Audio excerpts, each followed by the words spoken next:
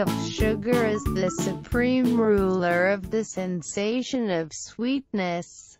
If an orange tastes, it's because of the sugars it contains hit the sweet receptors in your taste buds. The same, it's fair to say, should ring true for any other fruit, from blueberries to tomatoes. But Linda Bartoshuk, a University of Florida taste scientist interviewed for this column before, and her colleagues think there is a different explanation. They've found that the chemicals responsible for a large chunk of the perception of sweetness in fruit are ones you smell, not the ones you taste.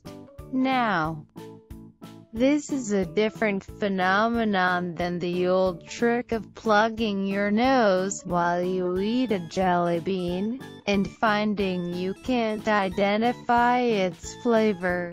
You haven't done this?